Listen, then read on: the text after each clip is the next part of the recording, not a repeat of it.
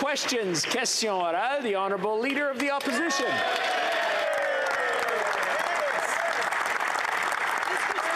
Yesterday, the Emergency Preparedness Minister told the committee that law enforcement never asked for the Emergencies Act. Yet another contradiction of the Public Safety Minister. Nobody's backing him up, Mr. Speaker, not even his own colleagues. It's clear the minister has been misleading Canadians for months. Will the Prime Minister remove him from his portfolio? Yes or no? Honourable Prime Minister. Allow me to be very clear with Canadians. Police do not grant themselves extraordinary powers. The government does that, and then Parliament debated and voted on it. As Commissioner Lucki said, the Emergencies Act gave the police the powers they needed to get the job done. Municipalities, provincial leadership, and police told us they needed more tools to bring these illegal blockades to an end, and that's exactly what we did, and then what they did when we gave them more tools with the Emergencies Act. Honourable Leader of the Opposition. Well, the Minister of Public Safety has misled Canadians several times. He said protesters started fires in an Ottawa apartment building. That was false. He said foreign money was funding the protest. Not true. And he said law enforcement asked for the Emergencies Act. Also false. So does the Prime Minister agree that Canadians deserve better than a minister who repeatedly and overtly misleads them? The Right Honourable Prime Minister. Mr. Speaker, what we see right now is the Conservative Party desperately trying to distract Canadians from the fact that they stood with these illegal blockaders. They encouraged them. They continue to make apologies for having these people having shut down communities, hurt our economy, cost people jobs at the same time as police were trying to do their jobs. They asked for more tools. We granted them more tools with the Emergencies Act, and we were able to get things back to normal in this country. People are free to protest legally, but not illegally. That's what Conservative politicians don't seem to understand. The Honourable Leader of the Opposition. The people whose actions are being scrutinized right now are the Prime Ministers and the Minister of Public Safety. In fact, as the committee's investigation into the government's use of the Act continues, it's clear the legal threshold wasn't met to justify its use. It's clear by the day the Emergencies Act was used for one thing and one thing only, and that was to get the Prime Minister out of hot water. And it looks like the reason the Prime Minister isn't firing the Minister of Public Safety is because the Minister is helping cover for the Prime Minister. Isn't that the sad but real reality right now, Mr. Speaker? The Right Honourable Prime Minister. Mr. Speaker, for 3 weeks, our communities here in Ottawa were facing illegal blockades. The work on Parliament was disrupted. Supply lines were challenged. Border crossings were interrupted. People were losing their jobs and factories were closing. And Conservative politicians stood with them, encouraging these illegal blockades.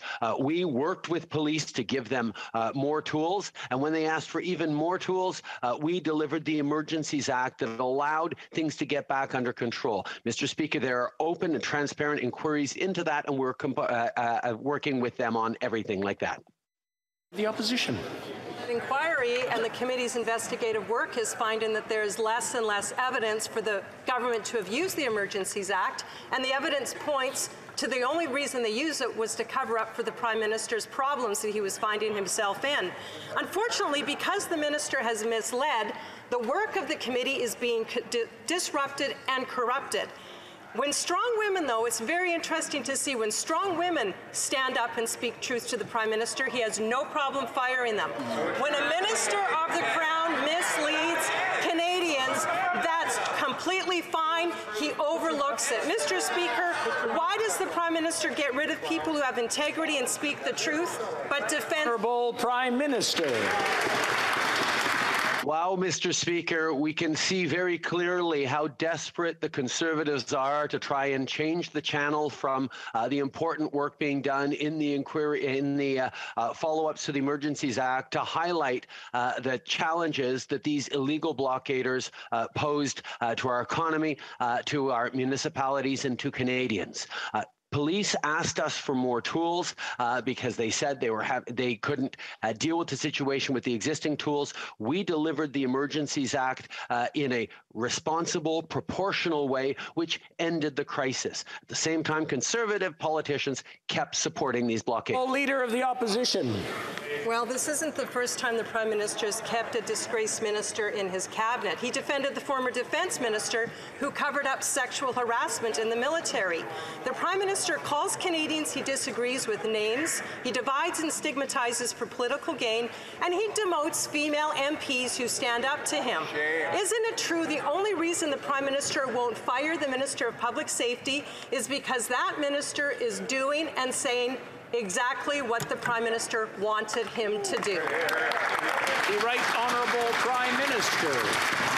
Once again, Mr. Speaker, we see the lengths to which the Conservatives will go to try and distract and deflect from the fact that they stood on the wrong side of this issue. They stood against hardworking Canadians who were disrupted in their daily lives, people who lost their jobs, factories and supply chains interrupted, all because of illegal blockades. The Conservatives continue to stand with illegal blockaders while we worked hard to make sure that police had the tools necessary to put an end to them.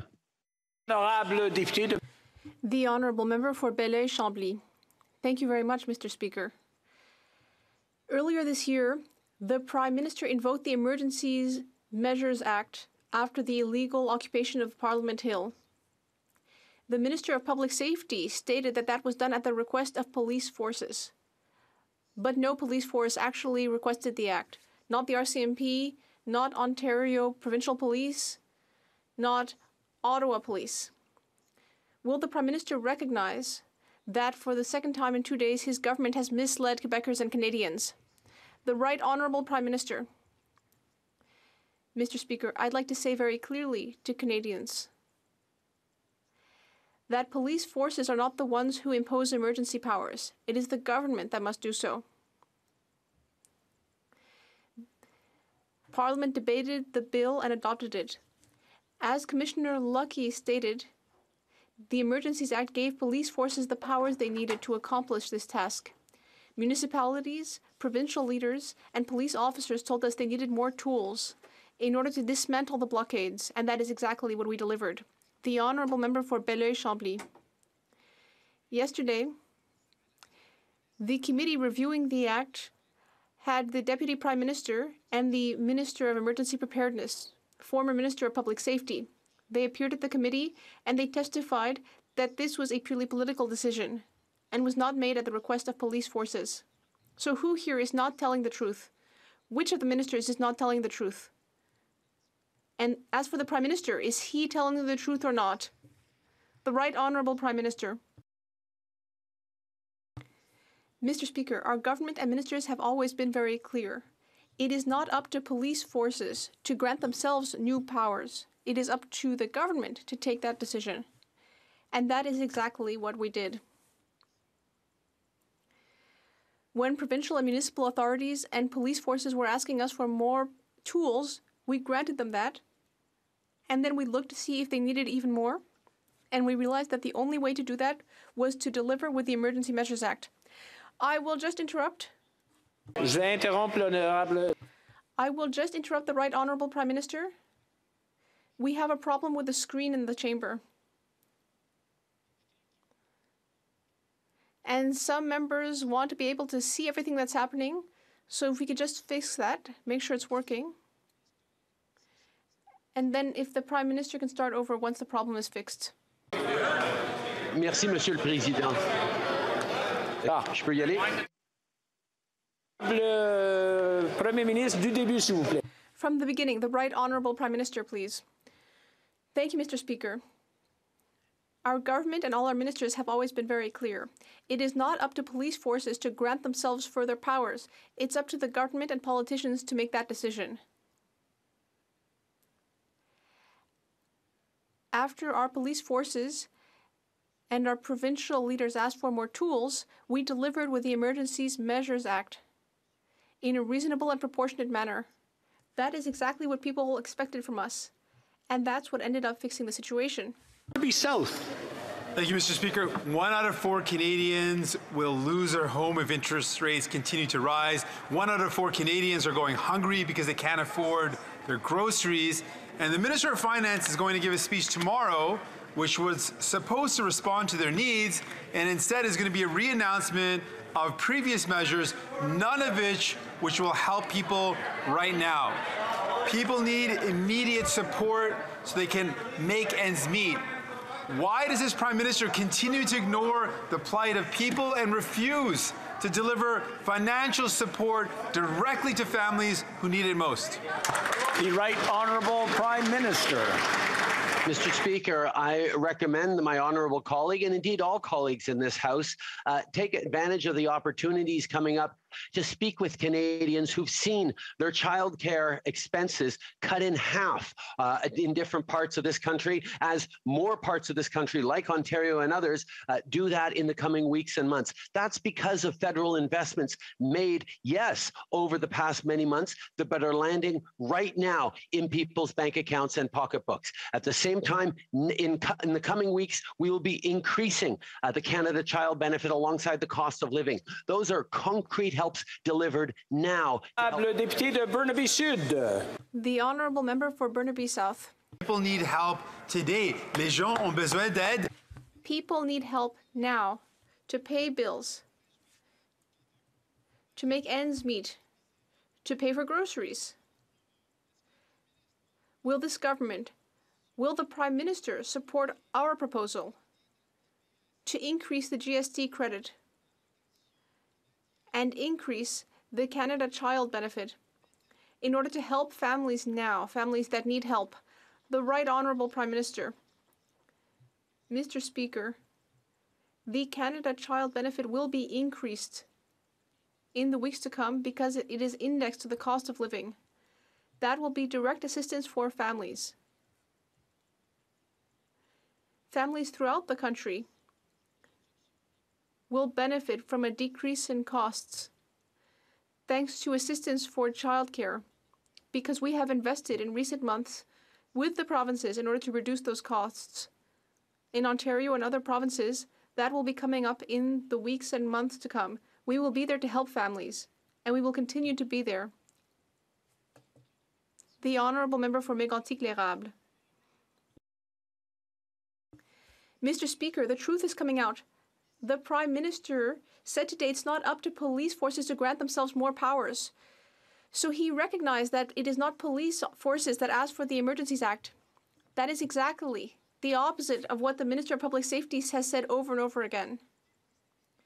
Ministerial responsibility doesn't seem to mean anything to this Prime Minister's Liberal government. Will the Prime Minister also mislead the House and repeat what his minister said? Or will he ask him to resign? The Right Honourable Prime Minister. Mr. Speaker, during the blockades crisis, police forces, provincial and municipal authorities all asked us repeatedly for more tools in order to put an end to the blockades and these illegal demonstrations. And that's exactly what we delivered, including with the Emergencies Act, which we brought in a restrained and responsible fashion in order to end the blockades. And that's exactly what happened. Meanwhile, Conservative politicians took the side of the demonstrators and those who were putting up the blockades. The Honourable Member, what exactly did they ask for? The Prime Minister just said that police officers asked the government to do more, to bring in special measures, the Emergencies Act perhaps. So the Prime Minister is repeating the same things as were said by the Minister of Public Safety. This is a scandal. The Prime Minister is also misleading the House. He has a choice today. He can do the honourable thing, apologize, and ask his minister to resign. Will he do that? Yes or no? The Right Honourable Prime Minister. Mr. Speaker, the Conservatives are clearly quite desperate to distract Canadians from their role in encouraging these illegal blockades. As I've said, yes, police forces asked for more tools, and we gave them more. We sent RCMP officers. We sent additional resources. And when they needed even more resources and tools, we finally invoked the Emergency Measures Act. It's not up to the police to invoke the Emergencies Act. It's up to the government to make that decision, and that's exactly what we did. Calgary Midnapore. In April, the Minister for Public Safety said that at the recommendation of police, we invoked the Emergencies Act. But his colleagues are saying that there was never a recommendation from law enforcement. When he was appointed as the minister, he swore an oath to be true and faithful, but we know he hasn't lived up to that pledge. So will the Prime Minister hold the minister accountable and fire him for misleading Canadians? The Right Honourable Prime Minister. I can understand if perhaps for Conservative politicians, recollections of what happened in April are a little bit fuzzy. They were out celebrating and supporting the people barricading our streets here in Ottawa and preventing goods from flowing across the border. What we were doing was talking to police who continually were asking for more support and more tools, whether it was more resources, whether it was more money or more RCMP officers. We were there to respond to their need for more tools, and we finally did that with the invocation of the Emergencies Act, which was the government's decision, not police officers' decision. For Calgary Midnapore. The Minister of Public Safety told Canadians over and over again that the authorities were the ones who had asked for the Emergencies Act. Yet the Minister of Emergency Preparedness testified, "I'm not aware of any recommendation of law enforcement. Quite frankly, this is a decision of government." The Minister of Public Safety has not lived up to his oath of office. So when will the Prime Minister take immediate action and fire the Minister of Public Safety? The Right Honourable Prime Minister. While Conservative politicians were busy supporting and celebrating with barricaders along Wellington Street and across the country, we were working with police who continually asked for more help and more support to be able to deal with this public order emergency. That's exactly what we continued to do throughout the 3 weeks until and up to the moment in which we chose to bring in the Emergencies Act to restore order to this country and to the situation. We did it in a proportional and reasonable way, and it brought an end to these illegal actions. Member for Red Deer Lacombe. Mr. Speaker, the Minister of Public Safety's own department confirmed that the police did not ask for the Emergencies Act to be invoked, and now the Minister of Emergency Preparedness has also publicly agreed. In the Prime Minister's 2015 Open and Accountable Government document, he wrote, "For Canadians to trust our government, we must trust Canadians, and we will only be successful in implementing our agenda to the extent that we earn and keep this trust." The Minister of Public Safety has shattered that trust. When will the Prime Minister fire him? Honourable Prime Minister. Mr. Speaker, while Conservative politicians were out there supporting barricaders, while they continue to support those illegal actions, we were working with law enforcement and municipal and provincial authorities across this country who were telling us they needed more tools. And we delivered more tools, whether it was more police officers or more resources, until we realized we needed to take a further step, and we chose to invoke the Emergencies Act to give them even further tools. We did it in a responsible and proportional way, and it worked, Mr. Speaker. Before going back to the question, I just want to remind the honourable members that if they want to talk to each other, they can cross over and talk very lowly. Shouting across or talking very loud across just interrupts everyone else. So I just want to remind them of that. The honourable member for Red Deer Lacombe. Mr. Speaker, the Minister of Emergency Preparedness made it clear last night at committee that the Minister of Public Safety has misled Canadians. The Prime Minister's Open and Accountable Government document also reads, "Ministers cannot dissociate themselves from or repudiate the decisions of Cabinet or their ministry colleagues unless they resign from the ministry." Only one of these two ministers can be right. The Prime Minister can't agree with both of them, so which one does he agree with? And when will the Prime Minister fire the Minister of Public Safety. The Right Honourable Prime Minister. Mr. Speaker, every step of the way, we worked with local police services and with responsible authorities to ensure that they got the resources and the tools that they needed to get this situation back under control. They continually asked for more tools, and we continued to step up with extra officers, with extra resources, with extra finances, and ultimately with the Emergencies Act that absolutely, it is only a government that can choose to invoke that, and to do so in a limited and restrained way is exactly what we did. Honorable député de La Prairie. The Honourable Member for La Prairie. Mr. Speaker, the federal border fiasco is breaking records. It's becoming an incredibly difficult thing to just fly abroad. First of all, you have to line up for 24 hours to get a passport, thanks to the Minister of Families. Then travelers have to wait for hours at the airport because 3,000 border services officers are missing, thanks to the Minister of Transport. It's a perfect storm for travelers. Mr. Speaker, when several ministers fail at the same time like this, it's a sign that the problem comes from higher up. When will the Prime Minister clean up his border fiasco? The Right Honourable Prime Minister. Mr. Speaker, we understand that people are facing difficulties because of the global pandemic. That's why it is not just Canada that is facing challenges at airports and border checkpoints. We are seeing these problems throughout the world. That is why we have hired around 600 new employees in passport centers. We are investing in order to help airports because we know that both airports and air transport companies are facing labor shortage problems. We will be there to support them, but we know that this is a hard time for Canadians, and we are working hard to fix the situation. The Honourable Member. Mr. Speaker, it doesn't stop there. The Minister of Foreign Affairs is also in trouble because her staff member was partying at the Russian embassy. What a great idea. And the Minister of Public Safety is also in trouble with his alternative facts about the Emergency Measures Act. And what about the Minister of Immigration? His department is where permanent residency applications go to die. And the Minister of the Environment has become an oil promoter. When all the musicians are playing out of tune at once, the real problem is the conductor. In this case, the Prime Minister. When will he finally tackle his own problems instead of constantly sticking his nose into Quebec's business?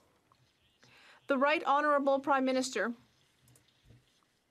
Mr. Speaker, I am here to serve all Canadians, including Quebecers. And that is why we will continue to invest to help Quebec families, to help them face current challenges, whether at the borders or in our health system. We will always be there and partner with provincial governments. We will partner with municipalities. We will partner with small businesses and Canadians who need help. We know that this pandemic has been very difficult, but we have been there for Canadians, and we will continue to be there. Shuri Whiterock. Mr. Speaker, the Emergency Preparedness Minister said the police didn't recommend enacting the Emergencies Act, nor would it have been appropriate. The Public Safety Minister has said for months that the police requested the act. The Deputy Prime Minister in committee is now amazingly vague on her recollections on this controversial issue. The RCMP and Ottawa Police said they didn't request the act be used. Period. When will the Prime Minister uphold accountability, transparency, and ethics, and ask for the Public Safety Minister's resignation? The Right Honourable Prime Minister.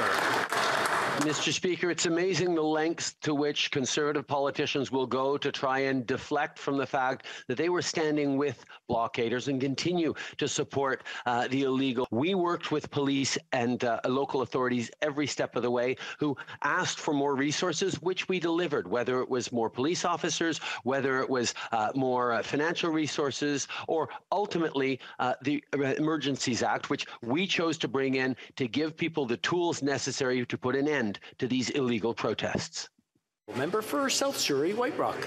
Mr. Speaker, the Minister of Public Safety misled Canadians repeatedly. Using the Emergencies Act after its invocation and needing the Act beforehand are two very different things. This Liberal government invoked a Canada-wide Civil Liberties Limiting Act to force tow truck drivers to move trucks. not exactly proportional. This scandal-ridden Liberal government has a serious issue with transparency. From SNC to we, it seems to be in their DNA. When will the Prime Minister ensure the Public Safety Minister's resignation? Hear, hear. Honourable Prime Minister. Again, Mr. Speaker, we see minimizing the very real disruptions that Canadians faced during the blockades. They stood with and encouraged the blockaders, while at the same time ignoring Canadians who were afraid to go to work or leave their apartments, Canadians who were losing their jobs, and businesses that were shut down because of supply chain disruptions. These are things that we took seriously while Conservative politicians were celebrating alongside the blockaders. We used proportional, responsible measures, and we got it done. The Honourable Member for Bellechasse, Les Echemin-Lévis. Thank you, Mr. Speaker. Yesterday, the Minister of Emergency Preparedness, who is a colleague of the Minister of Public Safety, said the following: "I'm not aware of any recommendation from law enforcement. Quite frankly, it's a government decision." That completely contradicts what the Minister of Public Safety said. He has misled Canadians and this House. There must be consequences, Mr. Speaker. Will the Prime Minister do the honourable thing and fire this minister? The Right Honourable Prime Minister. Mr. Speaker, during the blockades crisis, police forces, provincial authorities, including a minister from Alberta, all told us that they didn't have the tools they needed to end the situation. They needed more resources, more tools. We delivered. We sent them resources, more police officers. But then, in the end, we chose to invoke the Emergencies Act because it offered the specific and proportionate tools necessary to end the crisis. And that's exactly what happened. The Honourable Member for Bellechasse, Les Echemin-Lévis. Mr. Speaker, contrary to what the Minister of Public Safety has said, neither the RCMP nor Ottawa Police asked for the emergency measures. But as usual, when confronted with his contradictions, this Prime Minister ducks and dodges, blames others, and when nothing else works, he lashes out. He's been doing that since the beginning of QP. Ministerial responsibility seems to be a concept this government just doesn't get. When will the Prime Minister finally learn and remove the minister from office? The Right Honourable Prime Minister. Well, despite my honourable colleague's outrage, she should ask her colleagues who were there encouraging these illegal demonstrators. She should ask them why they supported those people and not the forces of law and order who wanted to protect Canadians in their homes, who needed more tools. And yes, we delivered those tools thanks to the Emergencies Act. We did so in a responsible and proportionate manner, and we ended the illegal blockades. The Honourable Member for Burnaby South. Thank you, Mr. Speaker. Well, it didn't take a crystal ball to realize that Canadians would start traveling again. And what we've seen in the airports are massive delays across the country.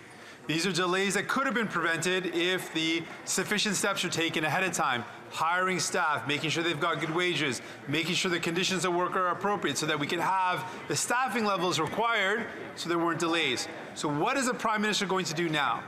To hire, make sure they're well paid so we can deal with the delays in the airports for Canadians trying to travel. Honourable Prime Minister. I want to thank the member opposite for actually highlighting one of the big challenges that are being faced right now by airlines and airports, which are staffing shortages. That's something that's not just happening in Canada. Indeed, we're seeing those kinds of disruptions at airports around the world, whether it be Amsterdam, whether it be Paris, whether it be other significant airports around the world that are facing these kinds of challenges and delays. We invested early in hiring more staff for CBSA, hiring more staff at passport offices. Fortunately, we did because the problems would be even worse. But we do recognize there are challenges, and we are working hard every day to solve them for Canadians. The Honourable Member for Burnaby South. It's not surprising that people want to travel again and that they'll need their passport to travel. But the delay to obtain a passport is extreme. It's unacceptable. Will the government and the Prime Minister ensure that we hire the necessary workers to meet the needs of people. The Right Honourable Prime Minister. That's exactly what we have done, Mr. Speaker. At the beginning of the year, well before these challenges came to light, we hired 600 employees, and we're going to hire 600 more. We know that we have to deliver passports, and I'd like to say that this allowed us to help issue more than 360 passports since the beginning of April, but Canadians are still waiting. This is unacceptable, and that's why we're working day and night to be able to solve this situation and help Canadians. For St. John's East. Mr. Speaker, Hans Island has been subject to a 50-year-long territorial dispute between Canada and Denmark. While the Whiskey War raged on, it was high time that we found a permanent solution that affirmed Canada's sovereignty and respected the rights of the Inuit. Can the Prime Minister share with this House the significance of the announcement of the historic agreement between Denmark and Canada which resolved this dispute? The Right Honourable Prime Minister. Mr. Speaker, I'd like to thank the member for St. John's East for her important question and her tremendous hard work. As global security is threatened, it's more important than ever for democracies like Canada and Denmark to work together to resolve our differences in accordance with international law. That's why we jointly announced a historic agreement to settle the Whiskey War and the dispute over Hans Island once and for all. We will continue working with our partners like Denmark to protect the security and stability in the Arctic while doing so hand in hand with Indigenous peoples. The Honourable Member for Wellington Halton Hills. Mr. Speaker, the Public Safety Minister has said repeatedly that law enforcement recommended the government invoke the Emergencies Act. But yesterday, the Emergency Preparedness Minister said in committee, and I quote, "I'm not aware of any recommendation of law enforcement," end quote. Mr. Speaker, suspending civil liberties is serious, so is misleading the House. Simple question to the Prime Minister. Does he believe the Minister has acted honourably? Honourable Prime Minister. Mr. Speaker, while Conservative politicians were out supporting the blockaders and standing with the illegal protesters, we were busy working with law enforcement and authorities across the country to deliver them tools that they needed, whether it be extra police officers or extra financial resources or tools. We were there for that.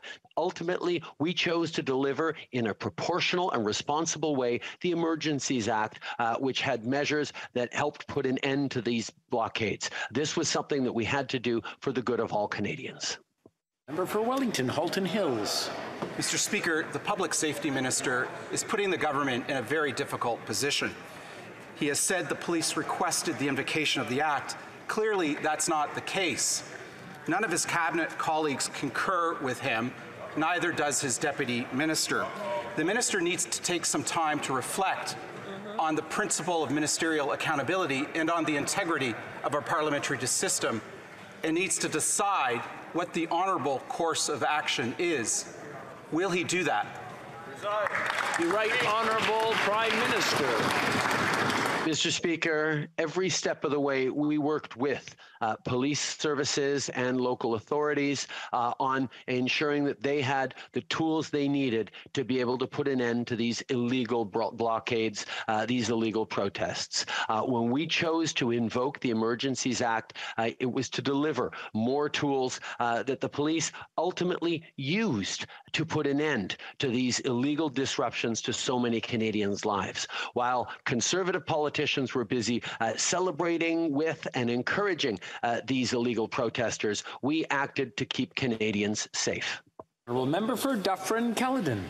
And Mr. Speaker, this today is how ministerial accountability dies. A Prime Minister who obfuscates, will not answer, and a minister who refuses to resign.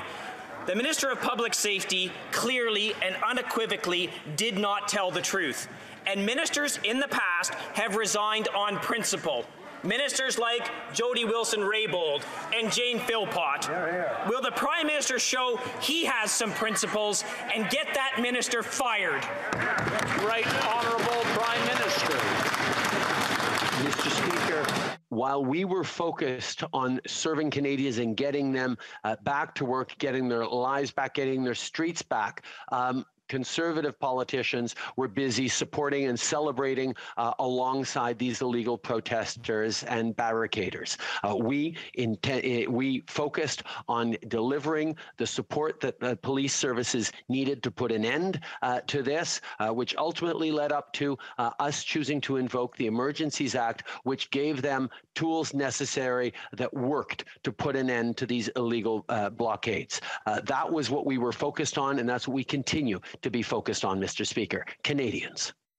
Dufferin Caledon. Mr. Speaker, what we're witnessing here today by the Prime Minister is a poor man's masterclass on how to avoid accountability.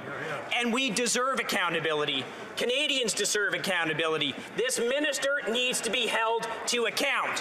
He has misspoken, he has misled, and he has misinformed this House and the Canadian public. His position is completely untenable. The Prime Minister won't even answer a question directly on this. Prime Minister, show some principles, show your minister has some principles, get him to resign or fire him.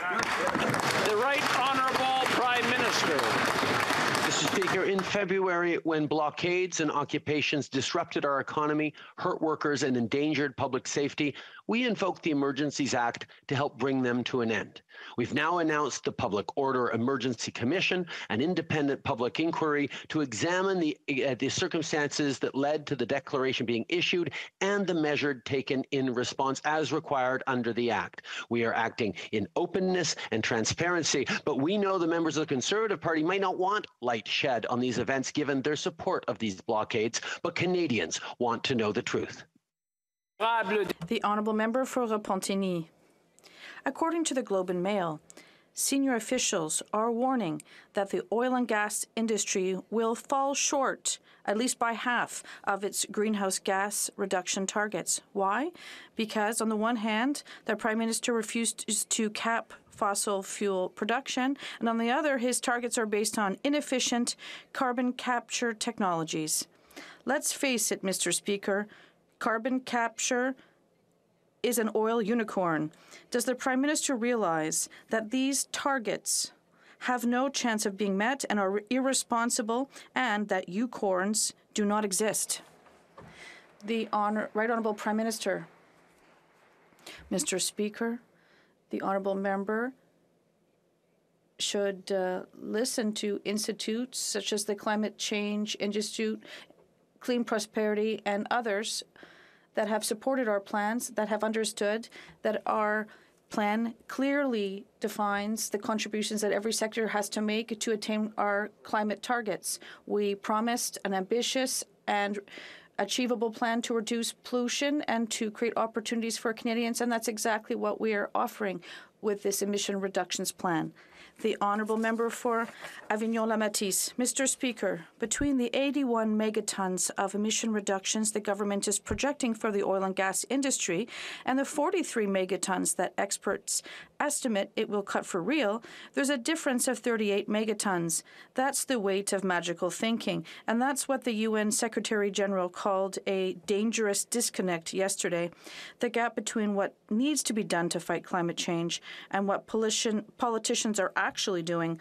When is the Prime Minister going to understand that it's completely out of touch to think that his targets will happen without cutting oil and gas?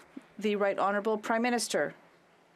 Mr. Speaker, the analysis that my colleague is referring to was a preliminary analysis that did not take account the new investments and measures that will boost our capacity to reduce emissions. I suggest that my colleague refer to the prestigious organizations such as the Canadian Institute for Climate Change and others such as the Petroleum Technology Alliance of Canada that have confirmed the benefits of our plan, that have established forecasts in our plan.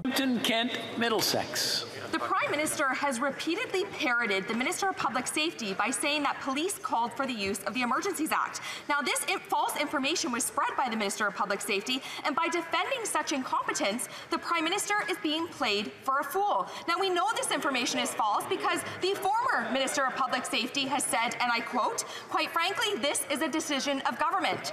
Will the Prime Minister accept personal responsibility for this misinformation and fire his minister? Here, here, bravo. Honourable Prime Minister. I have been very clear over the past weeks, and indeed through all the questions asked during this question period, that throughout the crisis in February, we were working closely with police services and with provincial and municipal authorities who were asking for more tools, which we continually delivered, whether it was more police officers, more concrete resources, or ultimately we chose to invoke the Emergencies Act, which gave proportional and responsible tools that allowed the police services to put an end to these illegal blockades that Conservatives were busy supporting. Member for Leeds Grenville, Thousand Islands, and Rideau Lakes. Well, the public safety minister has continued to tell the country that law enforcement told him to invoke the Emergencies Act, but that's just not true. And yesterday, the emergency preparedness minister said, and I quote, "I do not believe that would have been an appropriate thing for law enforcement to ask, and they did not ask," end quote. Cabinet is clearly isolating the minister. We gave him the chance to resign honorably, and he refused. Will the Prime Minister fire that minister? Honourable Prime Minister.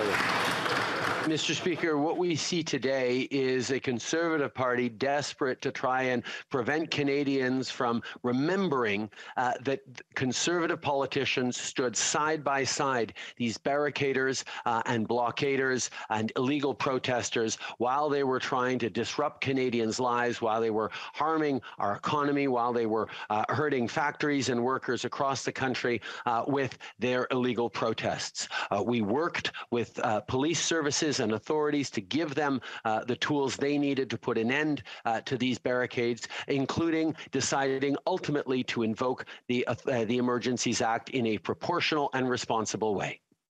Honourable Member for Leeds Grenville, Thousand Islands, and Rideau Lakes. Well, Mr. Speaker, birds of a feather, I guess, because to fire someone in his cabinet for dishonourable conduct, the Prime Minister would have to look himself in the mirror. The Public Safety Minister uttered a barefaced falsehood at committee, and he continues to shamelessly mislead Canadians. He's no longer fit for the Queen's Privy Council. Will the Prime Minister fire him today? That's right. Honourable Prime Minister.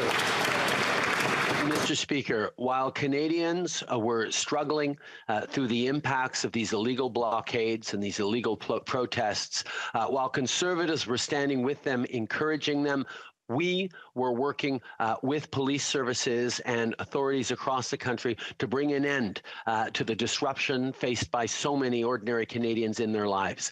That's why we delivered more and more tools throughout the 3-week process, and ultimately why we decided to invoke the Emergencies Act in a proportional and responsible way. The Honourable Member for Dorval-Lachine-LaSalle. Mr. Speaker, the unjust war in Ukraine is having a huge impact on countries around the world. This war is causing a global food shortage. The conflict, combined with the effects of climate change and the pandemic, threatens to push tens of millions of people into food insecurity, hunger, and starvation, particularly in Africa. Can the Prime Minister inform the House what Canada is doing to help people around the world who are facing such a food security crisis? Thank you. The Right Honourable Prime Minister. Mr. Speaker, I'd like to thank the member for Dorval-Lachine-LaSalle for her question and her hard work. Russia's aggression is having a significant and immediate impact on the food security and nutrition of the world's most vulnerable people. This is why we announced that Canada will provide $100 million to help the African Development Bank to support the growth of small and medium-sized agri-food businesses. This funding will help increase food security on the continent while promoting inclusive and sustainable economic growth. The honourable member for Barrie Innisfil. This culture of deception, deflection, not being accountable, blaming others, entitlement, and this culture of division has been a culture created by this Prime Minister. He has set the example for others in his cabinet to follow. So it's no surprise to anyone to see the Public Safety Minister using the tactics of his Prime Minister. The Prime Minister didn't hesitate to force out Jody Wilson-Raybould or Jane Philpott for speaking the truth to his power. Will the Prime Minister, for once, do the right thing, do the honourable thing, and fire the Minister of Public Safety? The Right Honourable Prime Minister. Mr. Speaker, while Conservatives continue to focus on me, I will continue to focus on Canadians alongside all the extraordinary members of our team. We are focused on fighting against inflation, on supporting Canadians with the cost of living, including with things like cutting childcare fees in half and increasing the Canada Child Benefit with the cost of inflation, as will happen in the coming months, in the coming weeks. We will continue as well to make sure that Conservative politicians who stood with illegal protesters and blockaders fostering division in this country, get remembered by Canadians because we chose to invoke the Emergencies Act to put an end to the. Before we go to the next question, I just want to remind the honourable members, I'm starting to hear some more rumble and talking. Maybe just whispering a little bit lighter would be better. The honourable member for Carleton.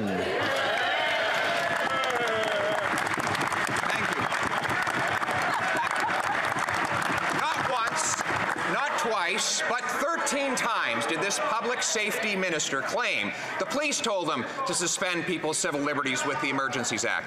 Not only did the cops say that's not true, but yesterday, two of his fellow ministers, including the Deputy Prime Minister, said it's not true. And today, the Prime Minister refused to say that his public safety minister had acted honorably. If his fellow ministers don't think he is honorable and truthful, why is he still in cabinet? Honorable Prime Minister.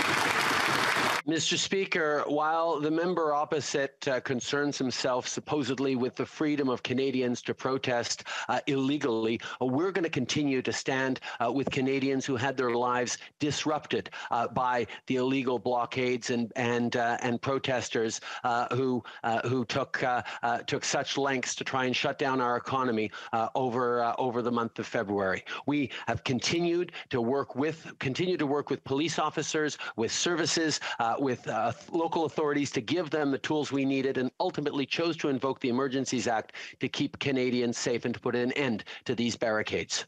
Honourable member for Carleton.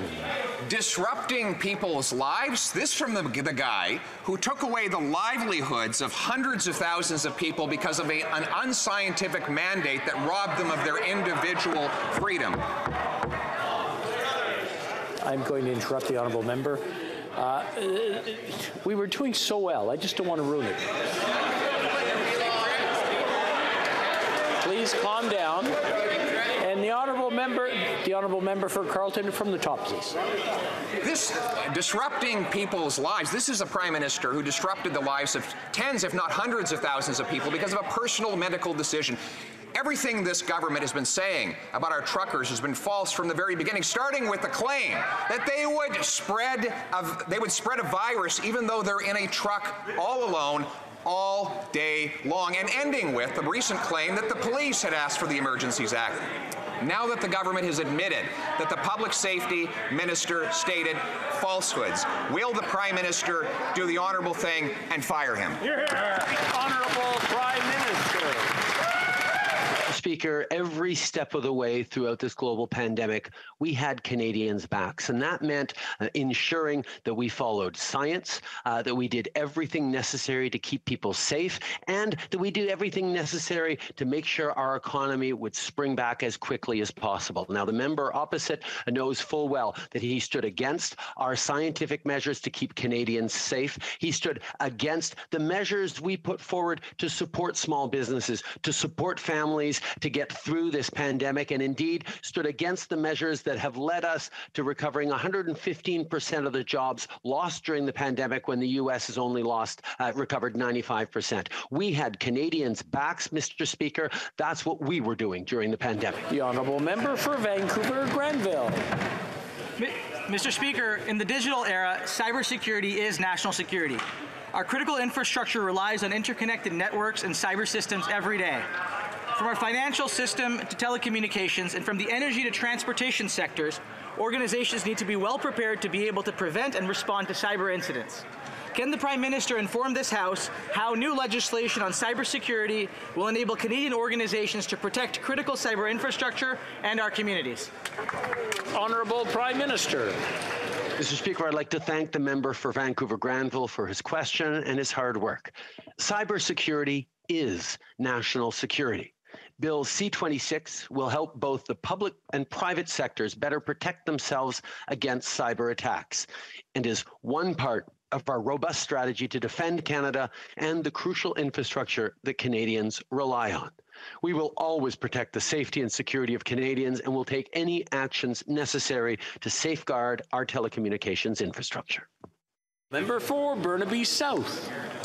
Mr. Speaker, 2 years ago, this Liberal government announced $724.1 million to support Indigenous women, girls, and Two-Spirit people in the face of gender-based violence. But here's the thing, we're dealing with Liberals.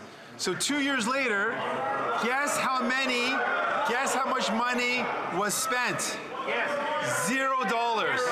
$0 to support Indigenous women and girls and Two-Spirit people facing gender-based violence. Why is this government making announcements instead of taking concrete steps to support people facing gender-based violence? Honourable Prime Minister. Mr. Speaker, that's simply not true. Over the past 2 years, we've invested hundreds of millions of dollars directly into grassroots organizations that have been there to support survivors of domestic violence and gender-based violence, addressing the ongoing violence, including that of the MMIWG, requires living up to our goals as a country and respecting all the calls to justice. In June 2021, partners from across the country came together and released the National Action Plan to finally end this ongoing tragedy, and it'll be supported by Budget 2021's $2.2 billion investment in concrete measures that will keep people safe. Honourable Member for Spadina, Fort York. Mr. Speaker, Canadians are facing soaring gas prices. However, most consumers are unaware of the federal government's hidden fleecing. It's called tax cascading, and it must stop. In Ontario, the government applies HST to fuel purchase and then applies it to the excise tax, the carbon tax, and the provincial tax. The government is taxing taxes. If serious about helping Canadians, the government should take its triple-dipping tax hands out of consumers' pockets. Will the Prime Minister eliminate tax cascading and provide Canadians with a fuel tax rebate from the massive slush fund that he is raking in? The Right Honourable Prime Minister. Mr. Speaker, the investments that we have made have been directed at supporting families and the vulnerable through these difficult times. We chose to invest billions of dollars to ensure that childcare fees get cut in half this year. And we're seeing that right across the country, having an incredibly positive impact on families where it's coming into place.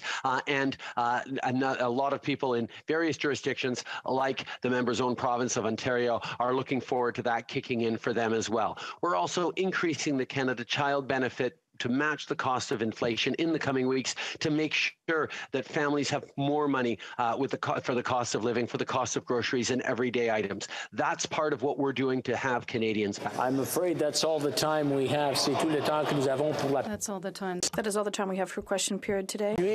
Before we continue, I'd like to thank all my members. It's a day that I think we can all be very proud of.